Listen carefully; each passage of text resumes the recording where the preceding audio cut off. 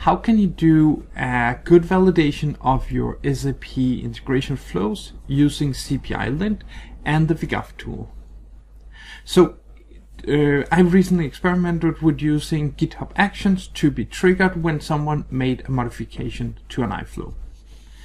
So right now I have done a few modifications on an iFlow here, and in the Figaf tool we have an option to synchronize these things, and this can obviously be done as batch jobs.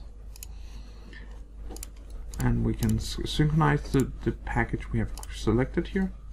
And yeah, you'd normally just set it up, run every day, every hour, etc. And what it'll do is it'll check if there are any changes that have been happened.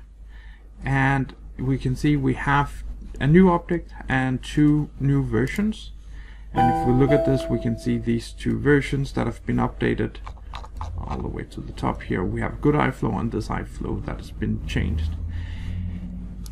This is then pushed automatically to our GitHub action, and we can see here that it shows here we have these 2 versions. It's just a version number that has been changed, and in the other one that we have added some more information on it.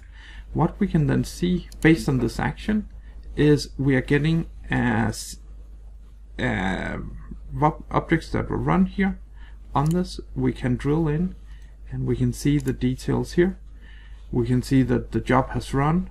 The interesting part here is we can look at the iFlow here. Here we have a script that goes through the different settings and bundle the different iFlow where there's any things to look at. So it's added this and added the second iFlow here. Then it runs. It inspected 2 folders and 2 iFlows, and 1 issue were found. And if you look here, you can see the iFlow and the description that is failed. I will get a notification that there's a failed job, and then I can go in here and see what is going on. So obviously there's room to improve this. If you look a little on what this looks like, then in the GitHub we have created a folder here. This starts with here we can see the description of the project. We can see what starts on branches on the branch ERT sync, and it will do it if the commit messages does not contain skip tests. Then we set up a Java 11 environment because CPIlint requires that, and then we find the iFlows. We're using a script flow, and I will show that later. And then we fit the CPIlint and we run it here, and then we get the results. If you want to see it, then we go here to the script. This is a batch script, and here we've just added extract, get a list of the changes that have happened in this and only the manifest, put it into a file, and then we will pass through this file and fetch all the relevant data from it. So this is a pretty simple process to handle.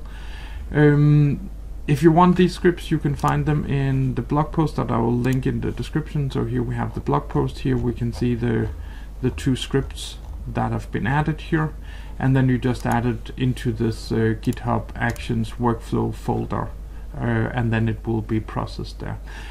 Obviously this can be run without using of Figaf, but I do recommend that you use Figaf, because then everything is handled without you needing to spend too much time on setting these things up. I hope this has been helpful, and you want to check more out at figaf.com or check the CPIlint blog post in the description. Thank you.